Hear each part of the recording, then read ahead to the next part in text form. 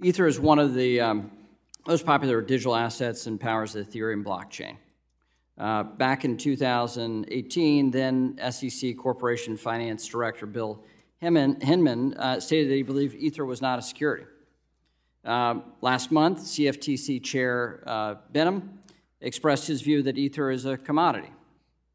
The State Attorney General of New York asserted in a court filing last month that Ether is a security. Clearly, an asset cannot be both a commodity and a security. Do you agree?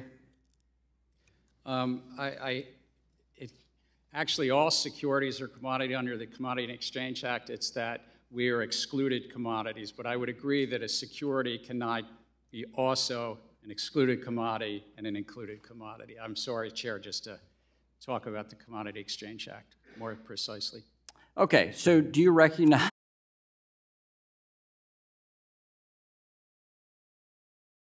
how would you categorize Ether then? Look, I think that the general sweep of what Congress did, not just in the 30s, but as amended. I'm asking you, sitting in your chair now, to make an assessment under the laws as exist. Is Ether a commodity or a security? Without speaking to any one. I know you've repeatedly said you're not going to speak to one, except you've spoken to one, Bitcoin. So I'm asking you to speak to a second one, the second largest market cap here. And speaking to the tokens, there's 10 to 12,000. If there's a group of entrepreneurs in the middle, asking about one. The public is anticipating a profit based on the... I'm asking you a specific question, Chair Gensler. I said this in private. This should be no shock to you. I'm asking this question. Is Ether a commodity or a security? And again, it depends on the facts and the law, and if there's a group of individuals... I'm asking you about the facts and the law sitting in your seat and the judgment you are making. And so, Mr. Chair, I think you would not want me to prejudge because I'm also... But you have prejudged on this. You've taken 50 enforcement actions. We're finding out as we go, as you file suit, as people get Wells notices on what is a security in your view, in your agency's view. I'm asking you a very simple question about the second largest digital asset. What is your view?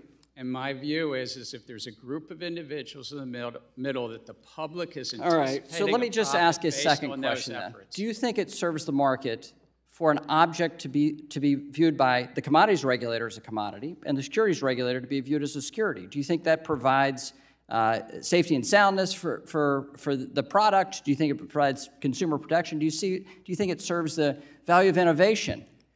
I think no should be a very simple answer for you here. I think that uncertainty is bad, is it not? And I think that Congress has said that there's one agency, the Securities and Exchange Commission, under this committee. And you won't answer my question, and you're the head of that agency. So give me a break. Come on. I'm answering it in the generic because you would not want me to speak about any one set of facts and circumstance. Okay, so, but you've already spoken. Have you said anything about Bitcoin? My predecessors and the agency itself has spoken to them. Okay, but you're not willing to do the same about Ether. Okay, so let me just step back. There's a lack of clarity here in the marketplace. Can you at least agree to that? I think that the clarity is there. The law is clear. All right. There's a group of individuals let me be explicit about this. The market doesn't see it. Your regulatory actions and the CFTC's regulatory actions say that there's a great deal of uncertainty here. It is the intention of this committee to fix that uncertainty and actually provide a sound legal basis for this.